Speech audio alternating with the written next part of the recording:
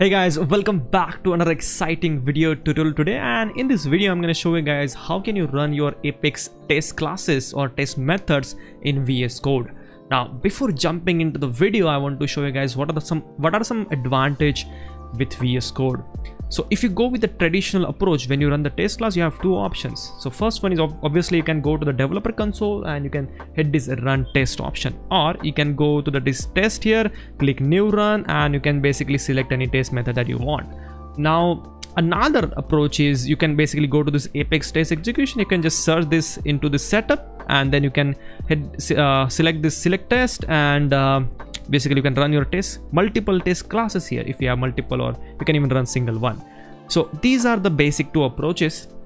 Now sometimes the problem that I have faced, and I'm pretty sure a lot of people have faced this, even some of my colleagues in most of the projects that I have worked on, they have faced the same problem, is that whenever you're running the test, it takes a long time. It doesn't take, you know, it takes a long time because you have so many users, you have so many classes, you have so many methods, a lot of things are running.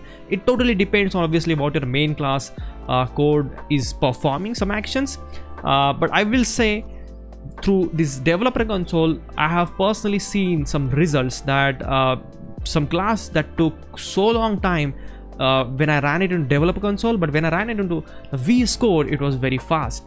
Another thing that when you have so many classes, it is difficult to figure out what is the test coverage. Again, there are two ways to figure out what is the test coverage of your overall main class. You can basically go to this overall coverage here, and you can just scroll down for the individual percentage of the class. For example, right now for this account manager, this is 83% that I'm covering. Okay, so I'll just make it again 0 by adding some space here extra, and now it will be 0. Okay, so I'm gonna show you guys how to run this test class which I have written here, account manager test, through VS Code. So let's get started.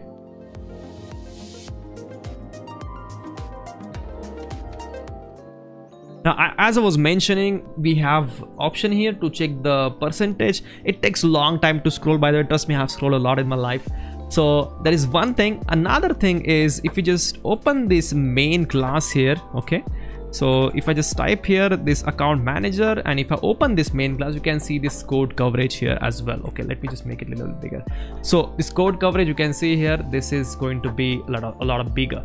Now if you don't have this extension, I have made a really interesting video. You should definitely go and watch this 7 must-have Chrome extensions for your for Salesforce developer. So if you're a Salesforce developer, you should definitely have these extensions. If you don't have, just get them. Okay, I'm gonna put link in the description below, okay, around the comments. So let's get started with our VS Code first. Okay, so I have this VS Code, and if you haven't used VS Code ever, I made the very first video on my channel for this. So this is the video, authenticate Salesforce org with VS Code to run Apex code. So you can run Apex scripts, a lot of things you can run. So go there, watch this video first, and then let's say this is a prerequisite video for this current video. So what I have done is I have already retrieved my classes through this Package.xml. So I explained what is Package.xml, how can you retrieve the data. Okay, so I have retrieved my test class, and I have retrieved my main class here as well. Now to run this, now this is a very simple tutorial, guys, trust me. So once you have authenticated your org, whatever the org that you want to authenticate, whatever the org that you have authenticated, you just have to open your test class. And once you open your test class, you will see there is something called run all test, and if you just hover on any test here, you will see run test. There is also option for debug, so we'll come to the debug later. So if you just click on this run all test, this is going to run the whole test class. Okay, it is exactly equivalent to the run test button that you see on the developer console. And there is another option which is run test. You can run your test individually as well. Another way to run this test is if you just go to this testing tab here. Okay, you will see this Apex test here. You can even refresh the test also from here. So if I just click on this refresh, you will see if you added a new test here, you can run that test here as well. So you can run this all test, okay, all together. You can even run individual test as well. So same thing you can do from here as well. Now whenever you add a new test, you have to always deploy this class. Okay, once you deploy, then only it will basically allow you to run the test. So let's say I want to run the whole class and I want to see how much percentage it is covering. Right now I cannot even see what code it is covering. So if I go here, let's run the test here first. It's not going to take much time because there is not much heavy operation that is going on, but in some cases you might see some heavy operations or heavy complex code that is running. Okay, so now this test is successful, if you see here, and if you just open this output here, you'll find that there are 4 tests it ran. Okay, and 100% success rate. There is not a single test that has failed, and it's going to show you guys what are the test method that it ran and how much percentage it basically has covered and how much time also it took. So you can even figure out, let's say you want to optimize a test, you can optimize the test method, by the way.